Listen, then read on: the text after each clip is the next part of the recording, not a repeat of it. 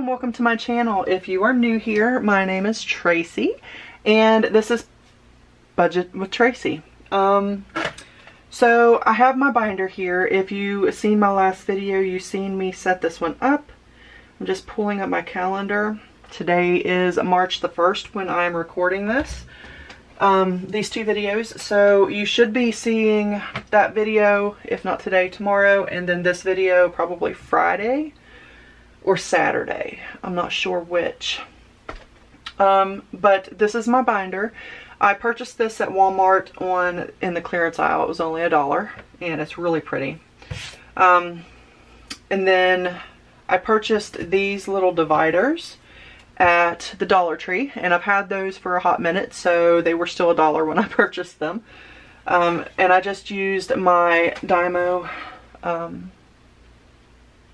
labeler to make all the labels for it. It comes with those little white slips that you can slide in there, but in my experience those always get lost. They never stay, so I use my Dymo labeler for that.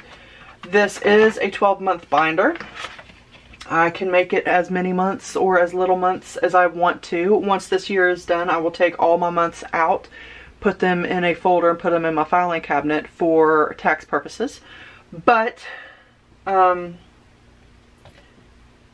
this is basically how we're going to work this. This binder has my months. I have March and April already set in here.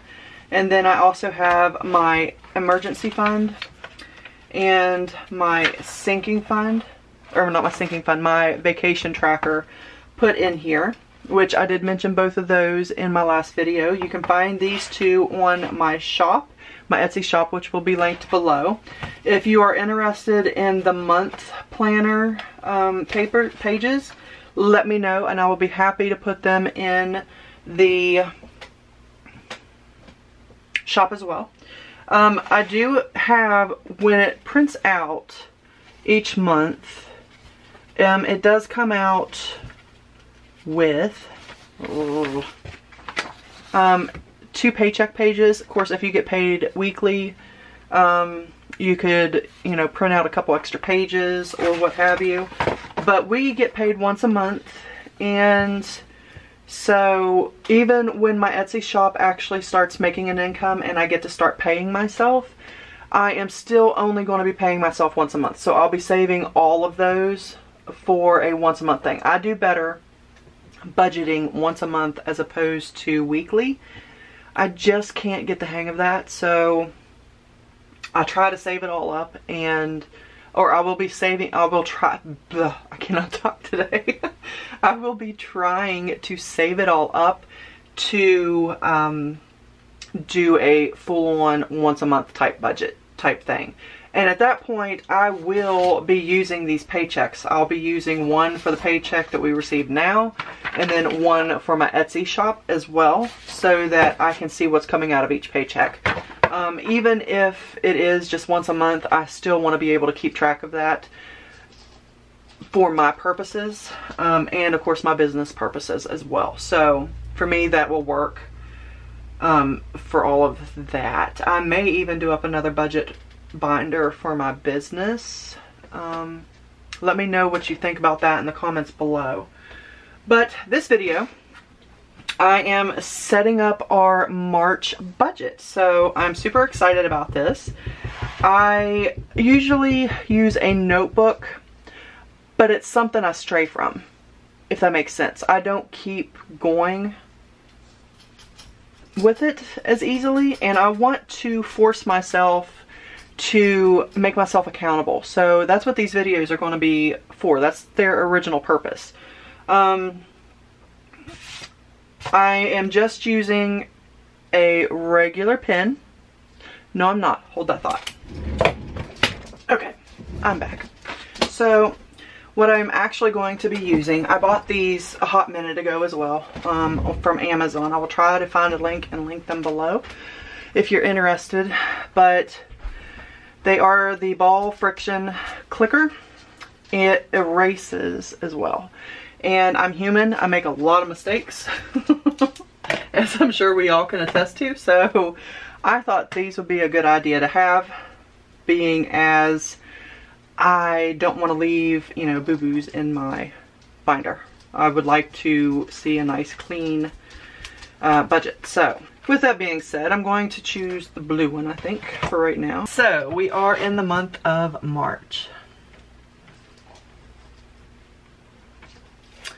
And we start on Wednesday.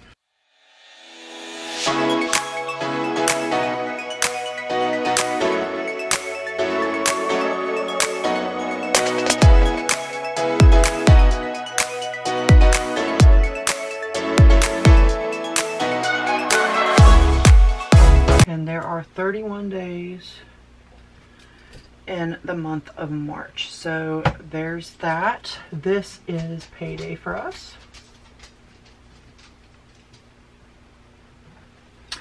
And I think for right now, until we do our weekly check-in, that is all that we will be doing on this for now. So we are a very low income budget. Well, I don't know if you call it very low, but we try to stay around the $1,500 range. So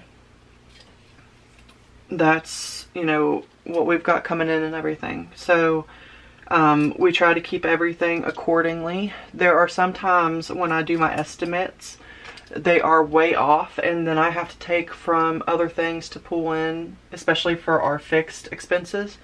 I have to take from some of our variables later in the month. And even if I estimated them out, I may have to take those and put them over to the fixed to adjust accordingly. So our budgets can be all over the place, and I'm trying to get to a point to where that is not the case. Plus, I want to start paying off some of our debts. We don't have a lot by some standards, but to our standards, even $1 in debt is a lot. So we are going to be working towards that, getting rid of that as well over the next, I'd say, couple years. With a lower budget, it's still doable. It's just, it takes longer to do because you still have to live. You still have to, you know, function. You can't just be, you know, without your regular necessities. You have to have a house. You have to have your not a house, but a roof over your head. You have to have food in your belly. You know, there are staples that you have to have, and we live way, way, way out in the country. So we do have the privilege of growing a small garden every year. So that's something we're going to utilize this year too, to help offset some of our grocery budget. To me, the grocery budget is not big enough. We're a family of 3 living in the house.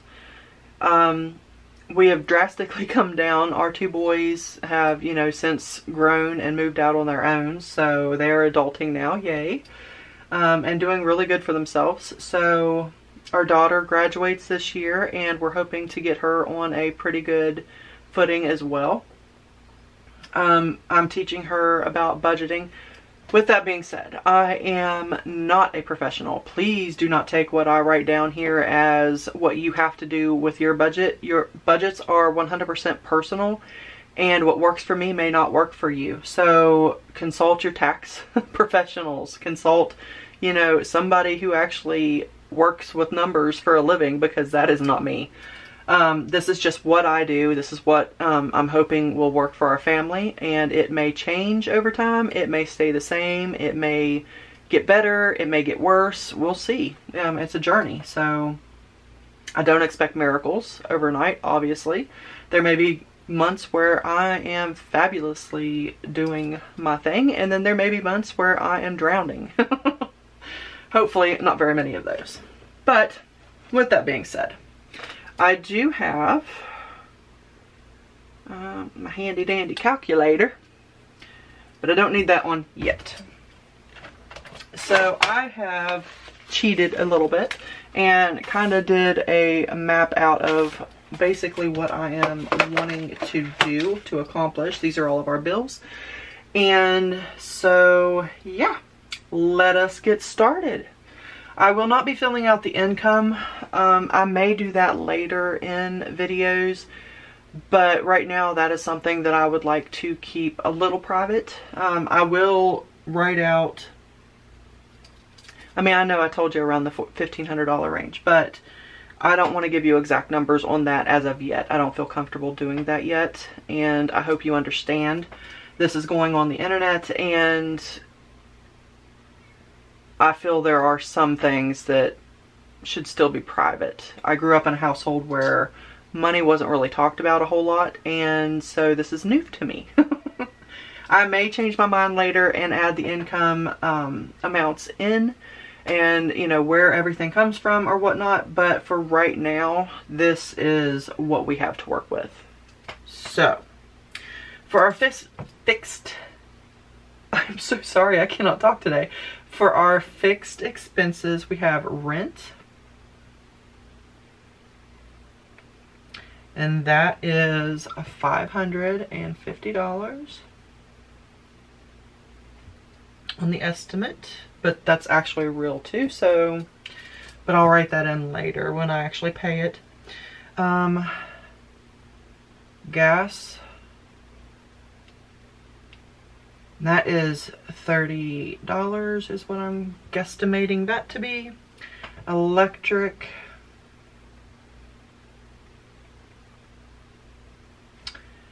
is $75. My estimate on that. Our water bill, I aim a little high on the water bill, don't judge me, but we've had a leak and we have since fixed the leak, but I am so terrified of getting a huge water bill again that I just automatically budget for a lot. We don't have sewage or anything, it's just strictly water, but that one leak, it was a lot. So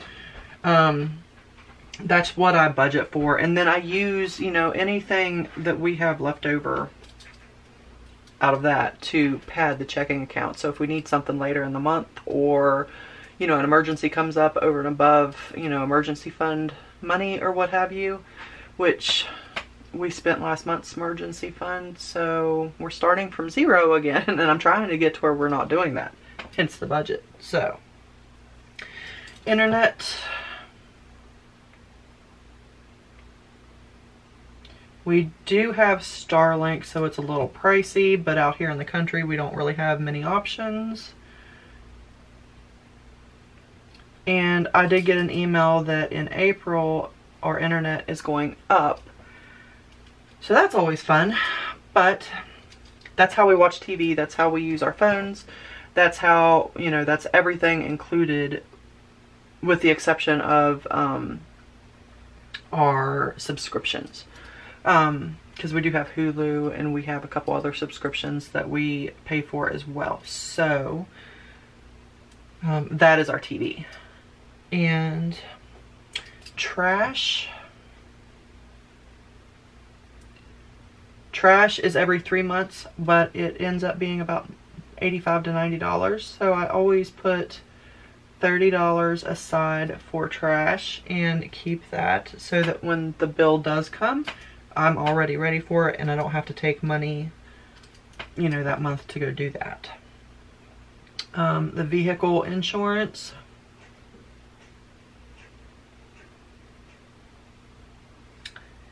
is estimated at $80.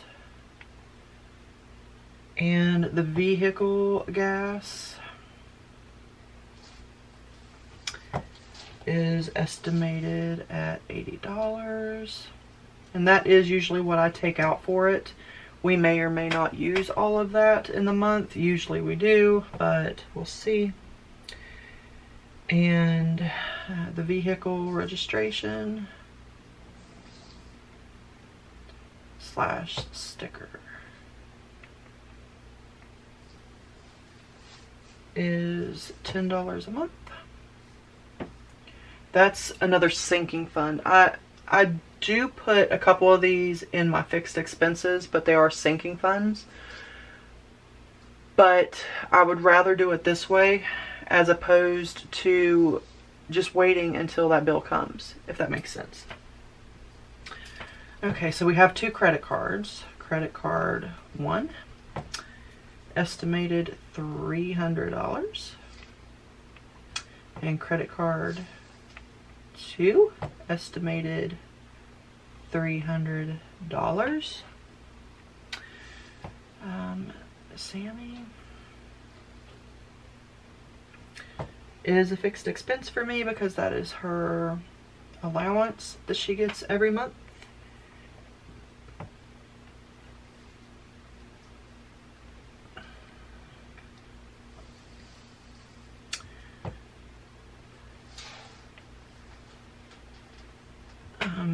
Doctors / meds is $30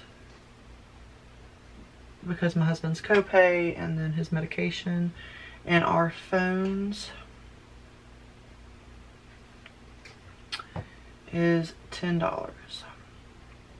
Now, in order to keep our phone budget down, we use the internet based calling. And we use Text Now. It's an app that you can get, and it is free. However, if you want to keep your phone number with that every month, you can pay, I think it's $4.99 a month is what we pay, so that we can keep that phone number.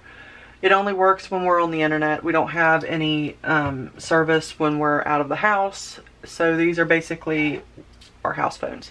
But it is only $10 a month that way. And I save quite a bit of money as opposed to having a house phone out here in the country that way. The only downfall is when the electric's out, we don't have a phone. But that is okay. That is something we are okay with living with. So yeah, let's get that. So $5.50. All right. So $5.50, 30, 75, 90, 135, 30, 80, 80, 10, 300, 300, 30, 30, 30, 10. Comes to $17.80. Now, I know I tell you that we try to keep this down to about $1,500. So we use our credit cards. So we use our credit cards every month, and we pay them off every month. So we only use up to $300 on each card. So if I were to take off the $600 from the credit cards, we're only at $1,180. So to me, this makes sense. And the one credit card is a Walmart credit card. So we get points back every month for using it, and that helps, you know, bring down the amount on the card so that we get basically free stuff like households or whatever we purchase through Walmart.com or at Walmart itself. It doesn't matter. We get more points if we purchase online as opposed to in store, but you know, everything counts. So that is what we do with that. But for this budget purposes, we're leaving it at the $17.80 because that is what everything is wrote down, and that's how I know to budget accordingly. So variables is groceries.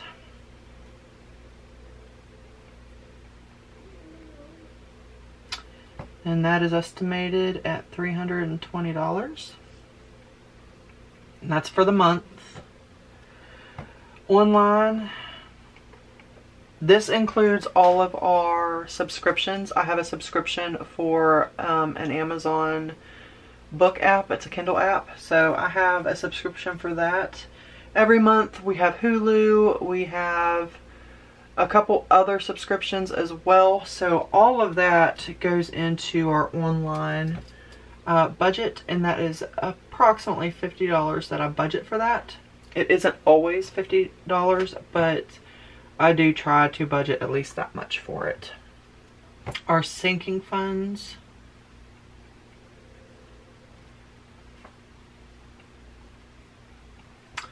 Over and above what I've already budgeted for is $220.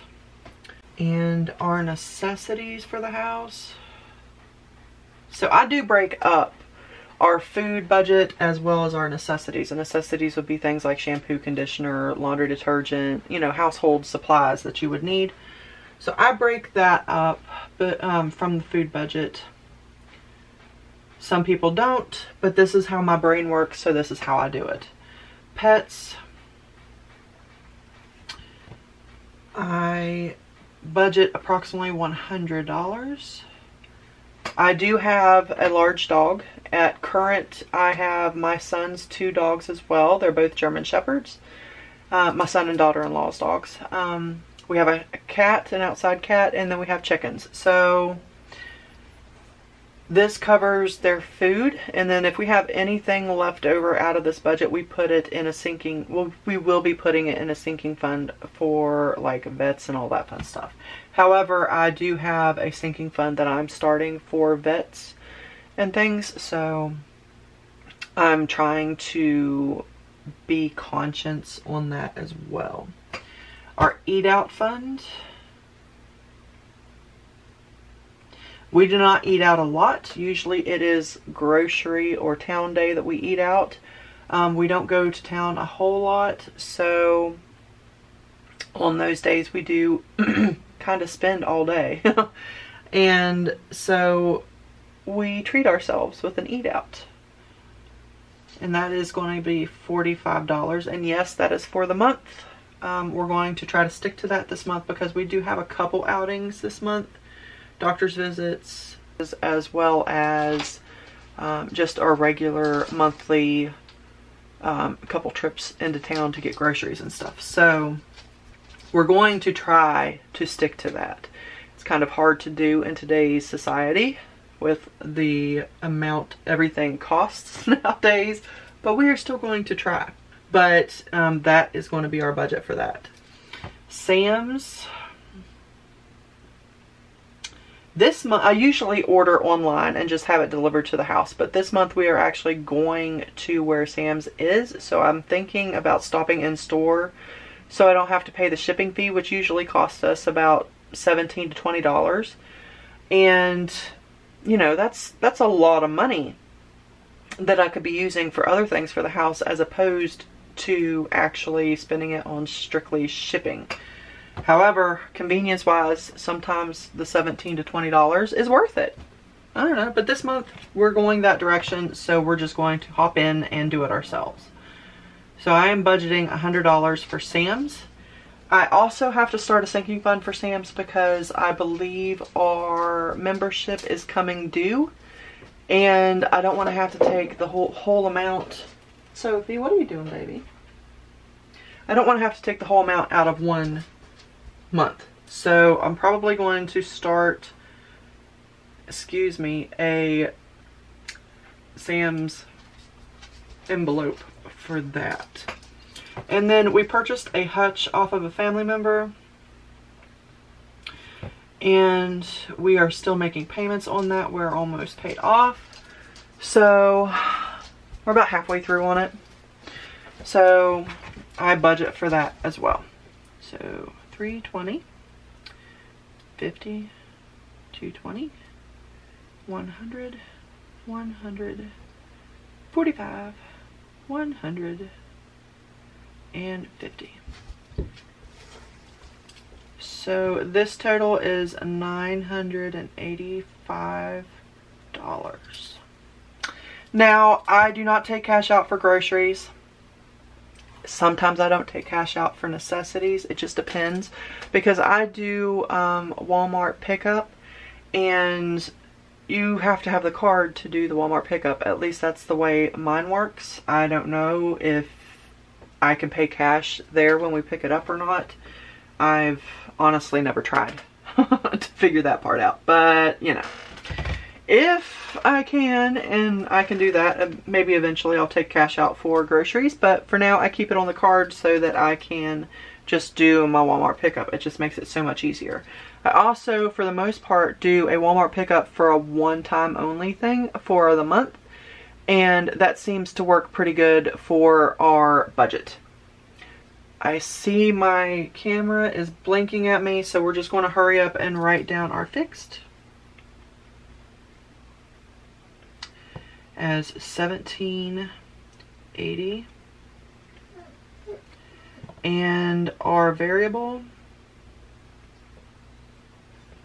and the dogs want to go outside, so they're whining. Okay, so I do not think that we are going to hit our $1,500 mark for this month. Think we'll be a little over. So we'll have to do some creative workarounds and see what we can come up with. But this is my starting point for this month. So if you like this video, don't forget to leave us a thumbs up. Leave me some comments down below. Give me maybe some suggestions. Nice suggestions. Anything rude will be deleted from the channel. And yeah, we will work on this. The next video you're going to see is our sinking funds setup. We're not doing any cash stuffing or anything like that in that video or this video. That will be coming on a later video. So this is our monthly budget so far. This is our starting point. This is where we are going to evaluate things. For the first couple months, in all honesty, those are going to be my trial months anyway. And we'll just see, you know, what we can adjust accordingly to make things fit better and go from there. I know that will be coming off probably May. I should have that paid off. Sam's doesn't always come out to $100 a month, but I do buy the big bulk things for the house through Sam's. Groceries, we're pretty much set on that because we are 3 adults living in the house, and groceries are expensive, y'all. So I could probably adjust my online down. Sinking funds I can adjust down a little bit. Probably be a little lenient on necessities. And I cannot be any more lenient on pets because my fur babies need their nums. So I don't know. We'll figure something out somewhere to adjust some things accordingly. No, I do not budget anything for myself. It's only my daughter and my husband. So that's just how I work with my budget. My family comes first, and if I see, you know, a shirt on clearance or something, I might pick it up for me out of the necessities amount or something like that. I would like to give myself later on a, you know, a space, but for now, I budget for them because that's just how it works in this household. So, yeah. The next video you're going to see is our sinking fund setup, and that will probably be posted on Sunday, and then our cash stuffing video will probably be Monday or Tuesday. So keep an eye out for those. And then next week on probably Friday-ish, we should be doing a week check-in and see how everything went for the week. And we'll go from there. So I will see you guys in the next video. Bye, guys.